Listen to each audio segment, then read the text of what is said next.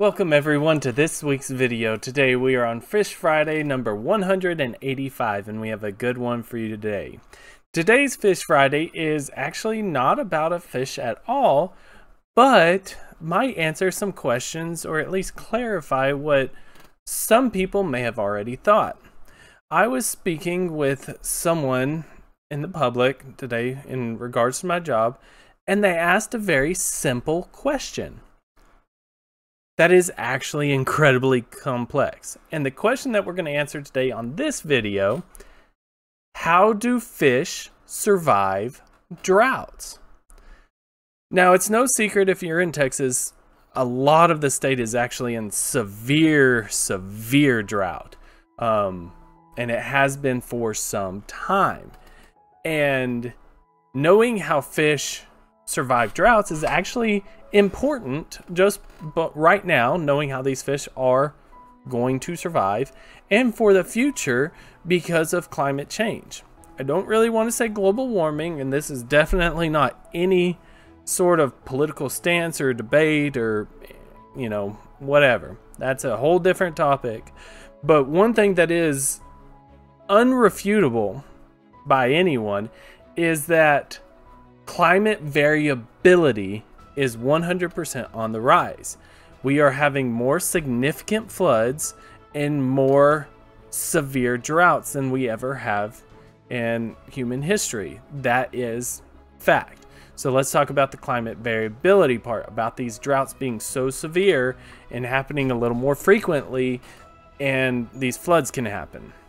But we'll talk about floods at a later date. Maybe. I don't know. So how do fish survive droughts? Well, it depends on the species, of course. We've talked about numerous ways that some fish have survived droughts. One of the most bizarre ones that a lot of people have told me is actually, hold on, here, the lungfish. So the lungfish are not the only fish that do this, but they go into a form of estivation, or a sort of fish burrowing. Some fish just bury in the mud and pray that the mud doesn't, completely dry out, and they kind of survive for these very short dry periods. They just create burrows, they seek refuge, and they just reduce their exposure. Some fish just do that. The lungfish kind of take it a step further and do what is called estivation. They just basically put themselves in a state of dormancy, kind of like hibernation. Think of it as fish hibernation.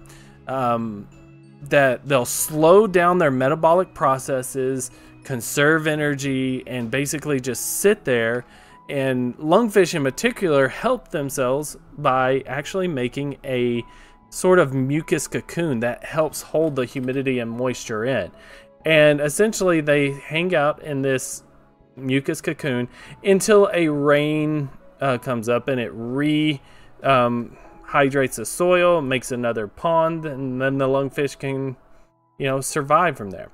They're not the only fish that estivates, and not all estivating fish make mud or mucus cocoons, but the lungfish is just very adapted to these wet and dry cycles. A lot of African species of fish are they evolved, their evolutionary time period has basically revolved around periods of dry and then monsoons. There's no secret in that. So the lungfish is just a really good, like I said, you got the burrowing. They're just trying to survive like kind of shorter time periods, like a dry season, whereas a lungfish can hang out for, I believe, somewhere in the order of years, not, weeks. So, this is really neat. Now, but what about other fish that we really haven't talked about dry periods? Well, quite simply, a lot migrate. If you want to call it migrating, reservoir species of fish that are evolved around ponds, lakes, and things like that, they just go deeper. They just follow the dropping water line, and eventually it just gets to the point that they can't go anymore, and unfortunately they just kind of die. Now, stream and river fish are a little bit different. Stream and river fish have go to what I'm trying to think how to put this. In the term, we call them refugia pools. So essentially you have a river that has the riffle, run, and pool. Well, even in the riffle, run, and pool sequence, you'll have deeper pools. And so the pools will actually hold water a lot longer, even if the riffles and the runs go dry. So you think about a river that has gone dry, usually you'll find pockets of water. And I'm not talking about like a thin film of water. I'm talking about a decent pool. Usually where all these people like to go swimming. That is, you know, nice deep pool and a nice clean river. That's actually a very important habitat feature for fish, because in times of severe drought, these fish species will migrate into these refugia pool and kind of go with the reservoir. They'll compete with each other, and you know, you're not going to have the same biomass you would have in a river, but you're going to have at least a few specimens of each species that make it through the dry period. Of course, as time goes on, the refugia pool goes down, then of course you can have some more issues about oxygen problems and things like that. And that's where a lot of fish, not just some, but a lot of fish actually adjust their metabolic rates and to cope with reduced oxygen levels in stagnant or shallow water. And this is something we've talked about numerous times over the channel.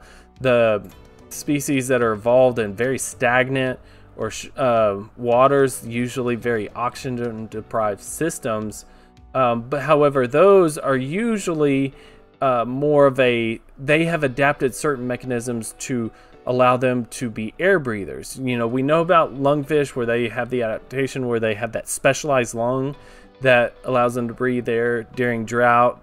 On the short time, they'll gulp air, help with oxygen intake. But we've also talked about gar, which are facultative or obligatory air breathers, which was really neat. Those are the ones that have labyrinth organs or modified gills that allow them to actually take oxygen from the air. That also helps them survive in oxygen-deprived water. These are going to be things like your gouramis and things like that. Those are the ones that are really kind of particular. But gouramis have evolved to basically stay in that sort of very oxygen-deprived system over long term. That's where they live.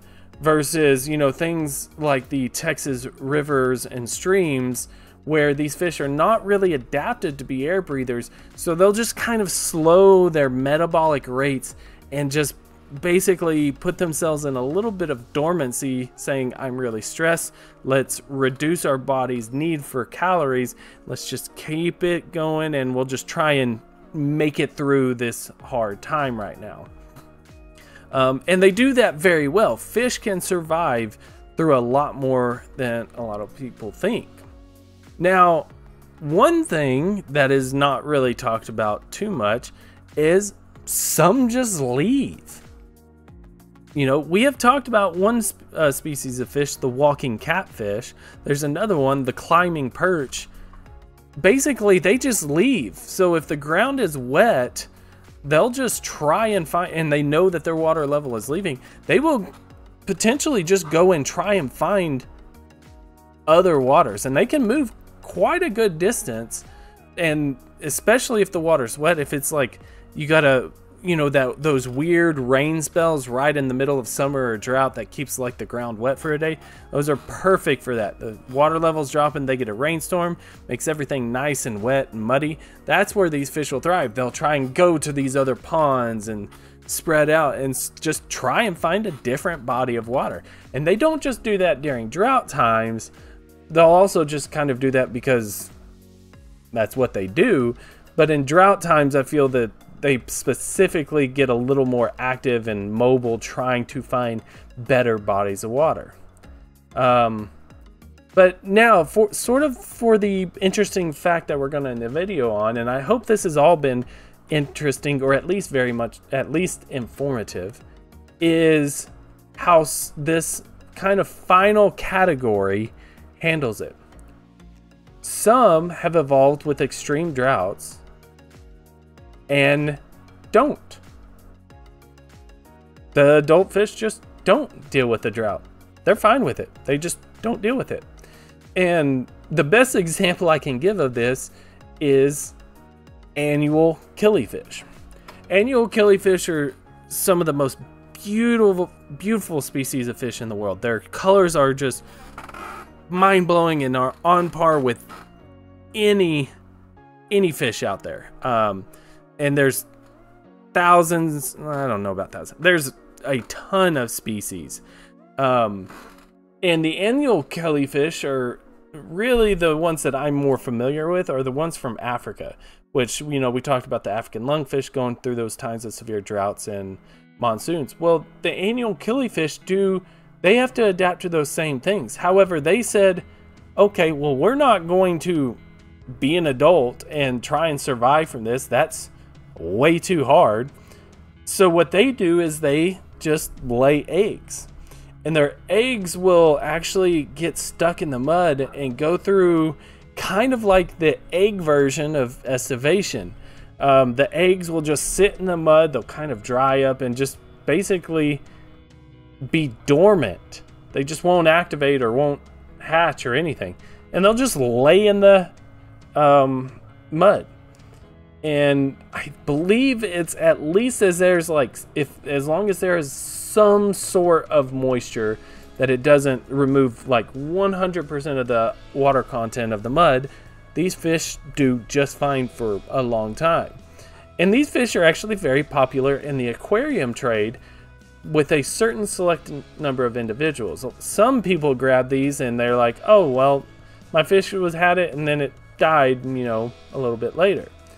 Well, that's because the people that know about these fish are just enthralled because of their life cycle. Because when the rainy season comes, they hatch and repopulate. But the time period that they do it, they will hatch, mature, breed, and then die or be ready to die extremely quickly. Sometimes within a few weeks.